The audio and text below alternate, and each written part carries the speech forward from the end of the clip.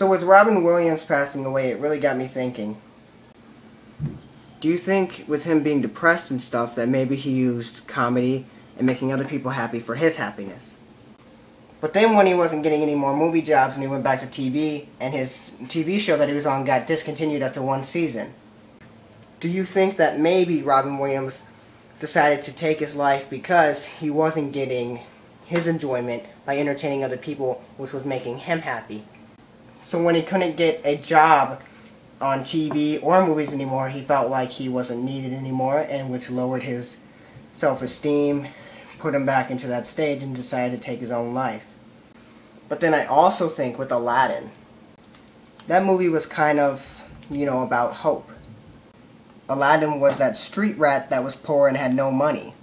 I have a sword, I steal only what I can afford. That's everything. But then he found a genie, being, Robin Williams.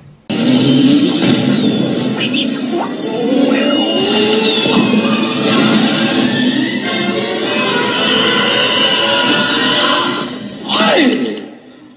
10,000 years will give you such a crick in the neck. And he became a prince in the end. Gonna love this guy, Prince Ali, fabulous he, Ali Ababa. The thing that I think about is I wish that Robin Williams could have found that hope just like Aladdin did in Aladdin. And what gets me is because Robin Williams was such a good comedian. And we've just been losing lately a lot of legends and really, really good actors. Tracy Morgan almost died in a car accident. Comedian Tracy Morgan is in critical condition after a deadly car crash on the New Jersey Turnpike over the weekend. We lost Robin Williams. Hey guys, this is Brian. Really sad and tragic news that has just hit the TMZ newsroom. Robin Williams has committed suicide. According to the Marin County Sheriff's Office, authorities found Williams' body inside his home. They say he was found unresponsive. He was unconscious and not breathing, and the coroner suspects suicide due to asphyxia. Robin Williams went to rehab last month to focus on his sobriety, but we're being told alcohol was not the issue. Williams struggled with cocaine and alcohol abuse in the early 80s, but was sober for 20 years. Williams was 63. This story is... And Paul Walker.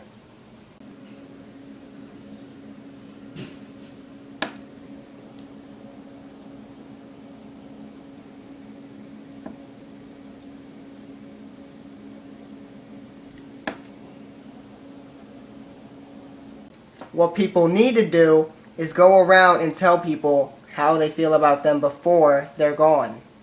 Because now we got all these people on Twitter being like, Robin Williams is a legend. Yes, he is, but why couldn't we tell him that while he was still alive so we would have been able to hear it?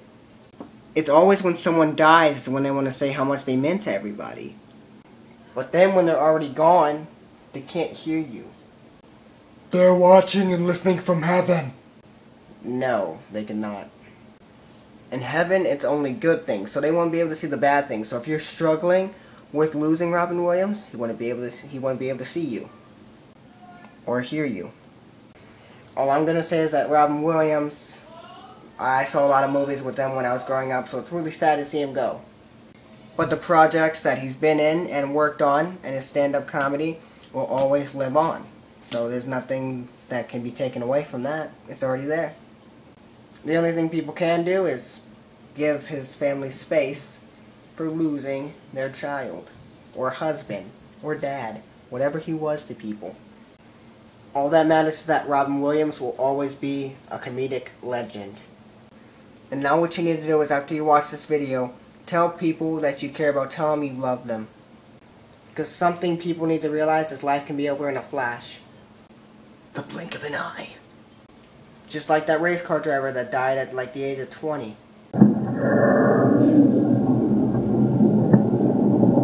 Because he got hit by a car. So what you need to do, and everyone in the world needs to do, is tell people that you love them and show them how much you care about them before they're gone. This has been my video for Robin Williams, and yeah. So what we've learned is that to tell people you love them before they're gone. Actually, after looking into it, I found out that Robin Williams struggled with bipolar disorder, so he could go from really happy to really sad. So he died because of bipolar disorder, because he got one of the really low stages, because he had 2 movie jobs up on the way, so I was incorrect. It's just because he wasn't healthy mentally and never received help for it because he knew it would go all over the media like we're doing right now. So I'm sorry, Robin Williams. The world has failed you.